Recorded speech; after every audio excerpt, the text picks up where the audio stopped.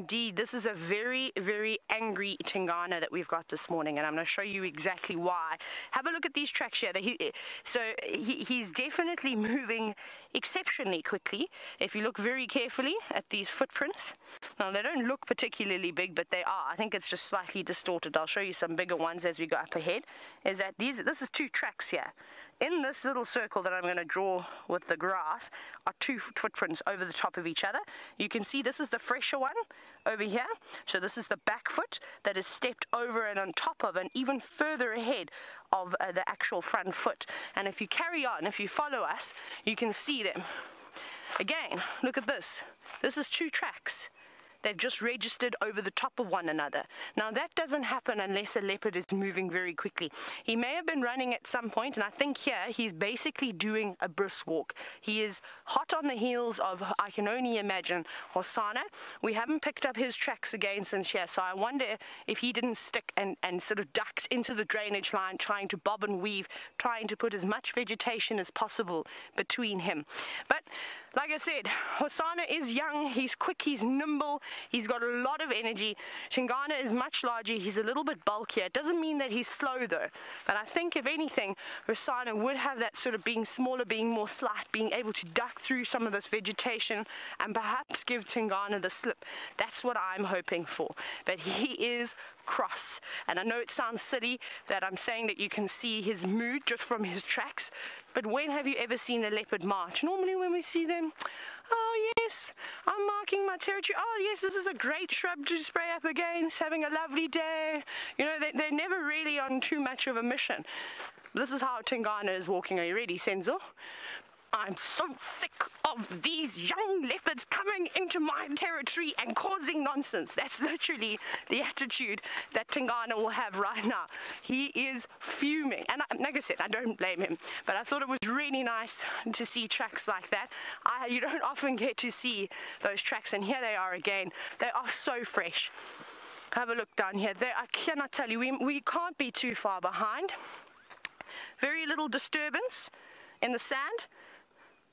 Again, over the top of the dew, so little, not crusty, if that makes sense, but you can just see how there's quite a bit of definition here. So that's just breaking, so the dew would have of course fallen on the sand, on the grass, and that's him stepping in and just breaking that thin sort of wet layer.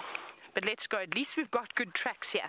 We lost them for a bit, but now that we've picked up on them again, that's good for us, because if we've got footprints to follow, that's just one step closer to finding the animals at the end of these tracks.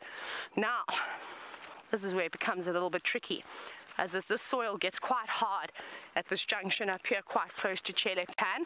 There's quite a bit of gravel on the road, which will make it almost impossible for us to follow. So we've got to be careful. We've got the sun coming through quite nicely, illuminating the tracks. No need for a torch this morning. And now I can't see them anymore. Let me just check on this side of the road. Yeah.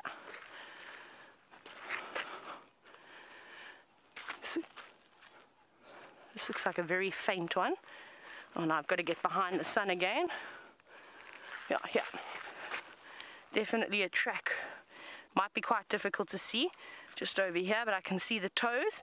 And again, the toes look like they've splayed out, so probably at a quicker place. You know what it's like when you run on the soft sand. Everything sort of does that, and I think that's why the toes are so far apart over there. Here's another track. Hang on.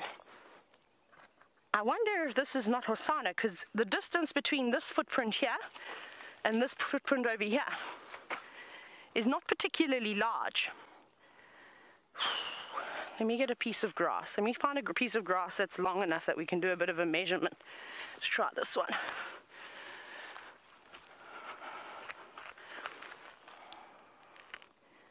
I'm going to just put this at the tip of the toe there.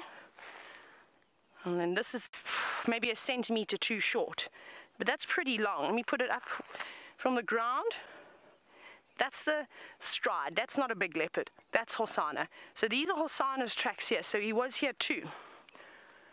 They don't look as fresh as Tingana's tracks did.